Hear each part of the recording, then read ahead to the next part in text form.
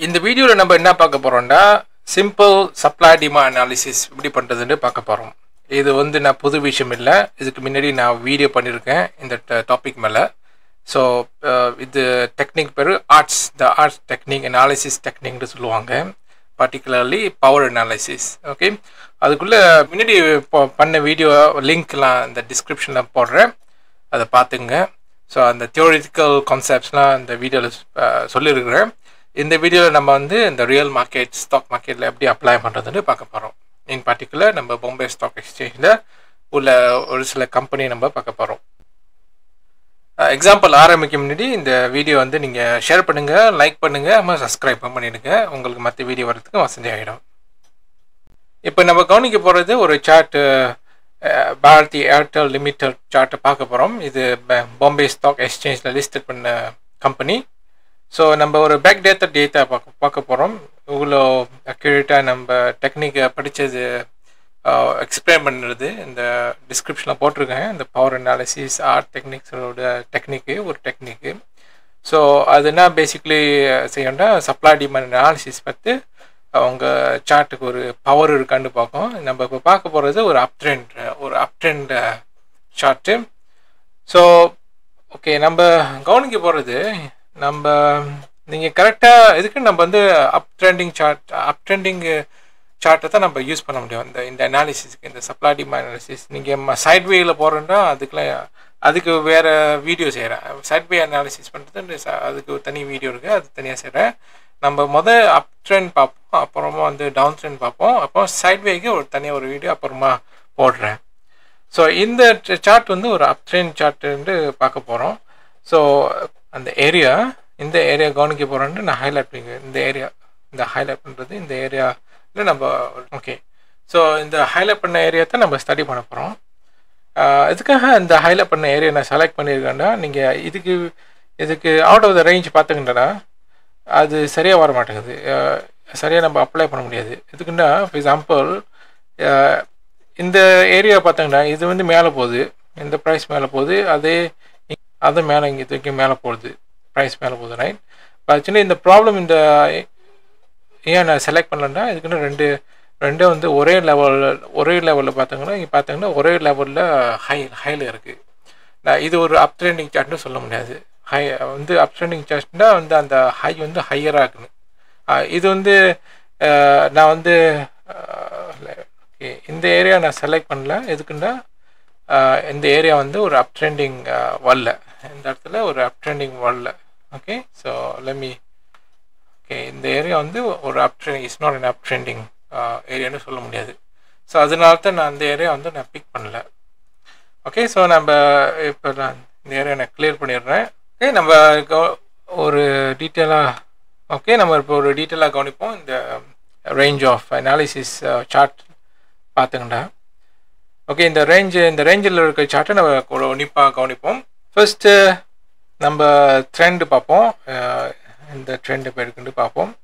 So நம்ம ஒரு இந்த அனாலிசிஸ் ரேஞ்சில் சார்ட்டு பார்த்தோங்கன்னா ஒரு லோவர் ப்ரைஸ்னா இந்த கீழே இங்கே இருக்குது. ஸோ இதுலேருந்து மேலே போகுது, இது தான் அது உச்சி. ஓகே, இதுக்கு மேலே போகுது, இது தான் அதோட உச்சி. அதுக்கு அப்புறமா அது கீழே இறங்கிடுது, அந்த சார்ட்டு கீழே இறங்கிடுது. ஓகே, ஸோ நம்ம நெக்ஸ்ட்டு கீழே இறங்குவோம். இது வந்து கீழே இறங்குது, அதுக்கு கலர் வந்து நம்ம வேறு colour மாற்றிடுவோம், red colour for example. அப்புறமா திருப்பி வந்து மேலே போகுது. இதுக்குள்ளே ஏற்றம் வந்து முன்னோட ஏற்றம் ஒன்று அதோட கூட இருக்குது. ஸோ இது ஒரு அப் ட்ரெண்டிங் சொல்ல முடியாது. அதுக்குன்னா ஒரு ஹையர் வந்து அதோட முன்னாடி உள்ள ஹையராக இருக்குது. அப்புறமா என்ன நடக்குதுன்னா அதுக்கு திருப்பி கீழே இறங்குது. ஓகே, இது ஓகே, கீழே அதுதான். ஸோ இதை வந்து என்ன நம்ம கலர் மாற்றிடுவோம், கிளியராக தெரியறதுக்காக கலர் மாற்றிடுவோம். ஸோ இந்த க்ரீன் வந்து மேலே போடுது, ரெட் வந்து கீழே இறங்குறது. ஓகே, ஸோ நம்மளுக்கு குறைஞ்சது 2 லூப் வேணும் இந்த அனாலிசிஸ் பண்ணுறதுக்கு, குறைஞ்சது 2 லூப் வேணும். ஸோ நம்மளுக்கு 2 லூப் இருக்குது. இதுக்குன்னா இந்த சைடை பார்த்துங்களா, இந்த ஏரோ பார்த்துங்களா, இது ஒரு லோ, அம்மா அதுக்கு மேலே போகிறது ஒரு ஹை, அப்புறமா திருப்பி கீழே வர்றது ஒரு லோ.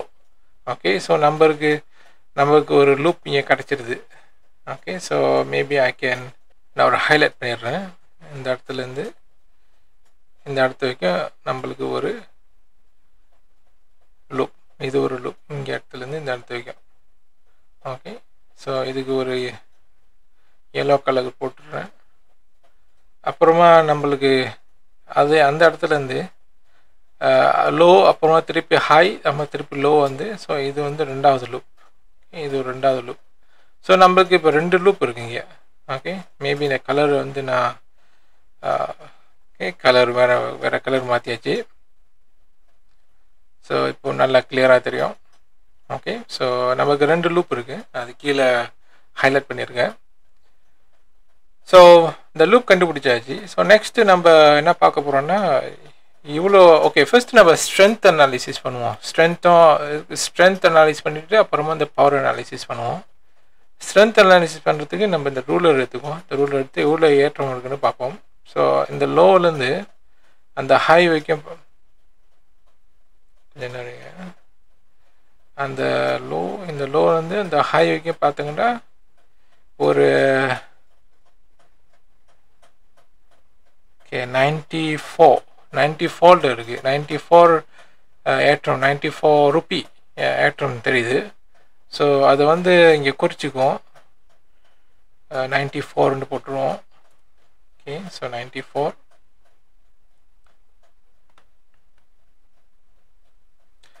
நெக்ஸ்ட் ஏற்றம் பார்த்தீங்கன்னா திருப்பி ரூலர் எடுத்து இந்த லோவிலேருந்து, இந்த சைடில் லோவிலேருந்து இந்த கடைசி ஏற்றம் வைக்க பார்ப்போம். இது ஒரு ஏறக்குறைய ஒரு 130 இருக்குது, 130 ரூபி ஏறி இருக்குது. ஸோ நம்ம 130ன்னு போட்டுருவோம், 130. ஓகே, இது ஏறக்குறை இந்த ப்ரைஸ் ஏறக்குறைய வந்து, ஸோ ஃபர்ஸ்ட் ரவுண்டில் ஏறினது 94 ரூபி, சாரி. நெக்ஸ்ட் ரவுண்டில் ஏறினது 130 ரூபி.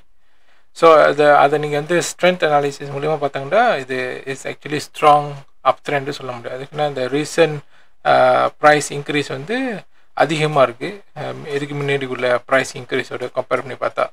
ஸோ அது வந்து நான் உடனே நீங்கள் ஒரு கன்ஃபர்மேஷன் பண்ணிடலாம், இது ஒரு ஸ்ட்ராங் அப் ட்ரெண்ட். ஸோ நான் எழுதிடுறேங்க ஸ்ட்ராங், இது ஒரு ஸ்ட்ராங் அப் ட்ரெண்ட்.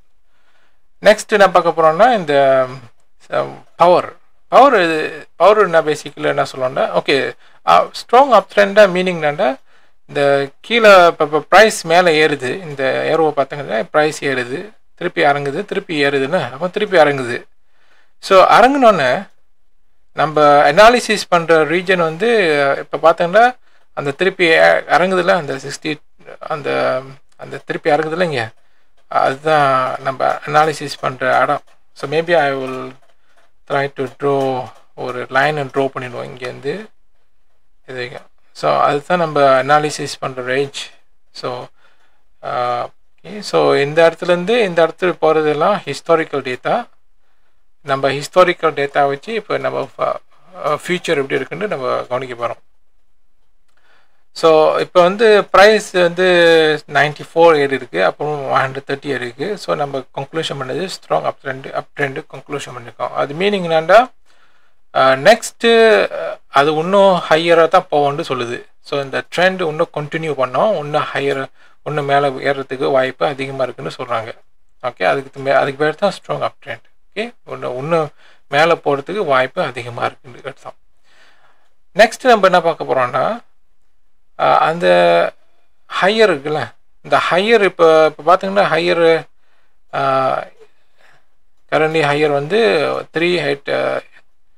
386 ருப்பியில் இருக்குது. 386 இப்போ 386 ஏற்கனவே 386 ருப்பியில் ஹையஸ்ட் ப்ரைஸ் ஓடி இருக்குது இந்த ரேஞ்ச் ஆஃப் அனாலிசிஸில்.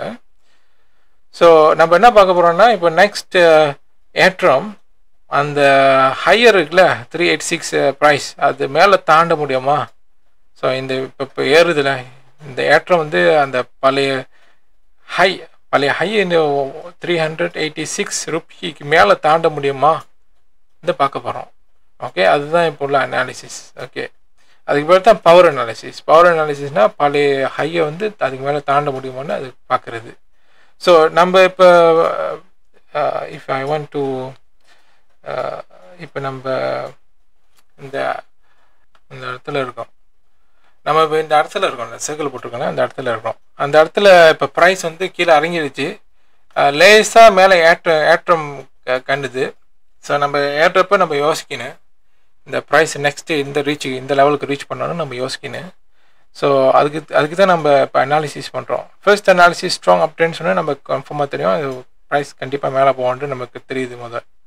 ரெண்டாவது, அந்த ப்ரைஸ் வந்து ஹையரில் தாண்டமான்னு அது நெக்ஸ்ட் கொஷின். அது இப்போ நான் ஆன்சர் பண்ண போகிறேன்.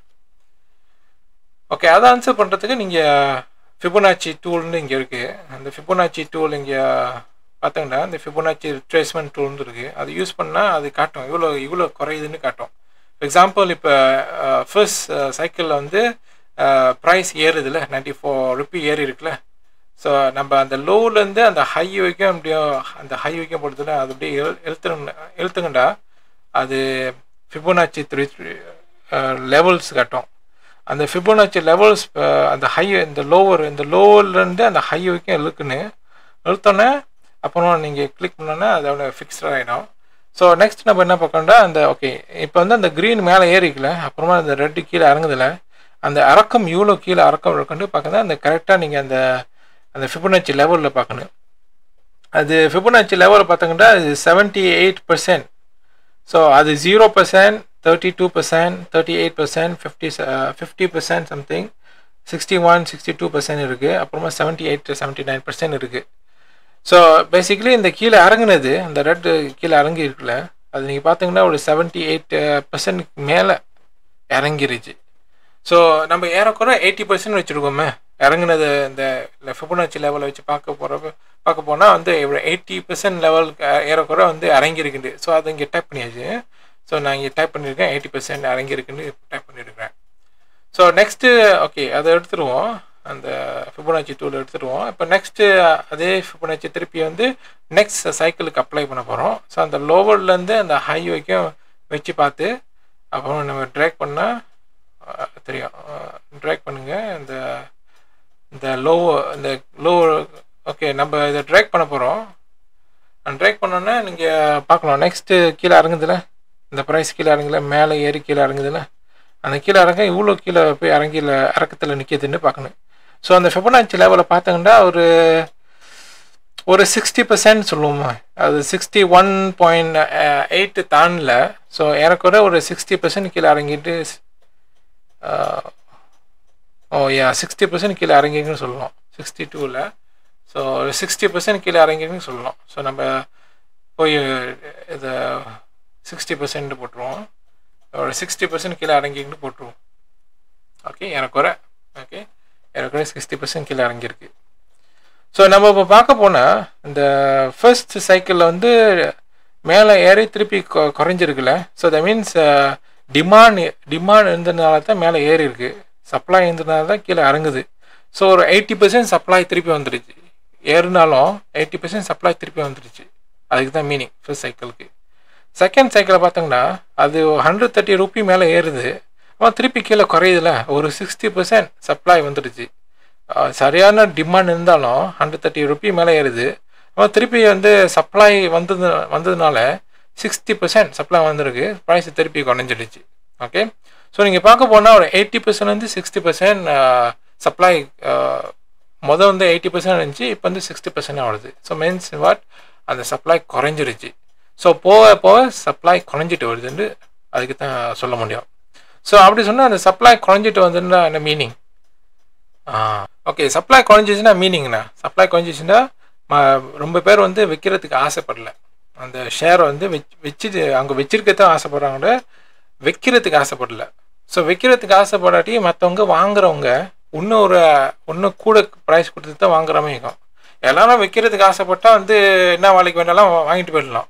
அப்போ இங்கே என்ன நடக்குதுன்னா ஜனங்க வந்து இந்த இன்வெஸ்டர்லாம் வந்து அந்த ஷேரை விற்கிறதுக்கு ஆசைப்படல, வச்சிருக்கதான் ஆசைப்படுறாங்க, விற்கிறதுக்கு ஆசைப்படல.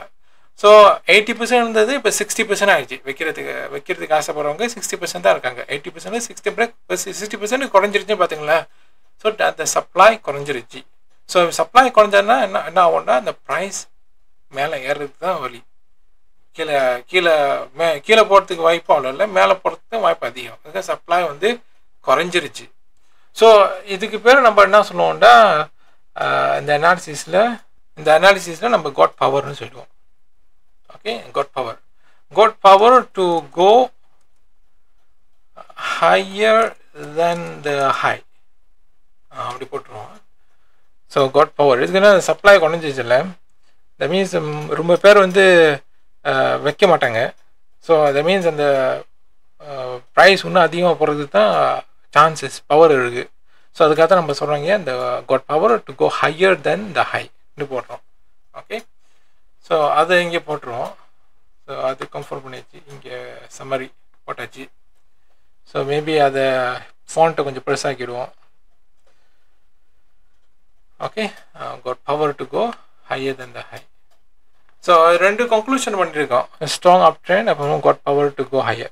ஸோ நம்ம அந்த சார்ட்டை பார்ப்போம். இப்போ ஸோ இந்த ரெட் சைக்கிளில் சொன்னாலும் அந்த ரெட் சைக்கிளில் நம்ம இப்போ இருக்கிறோம்.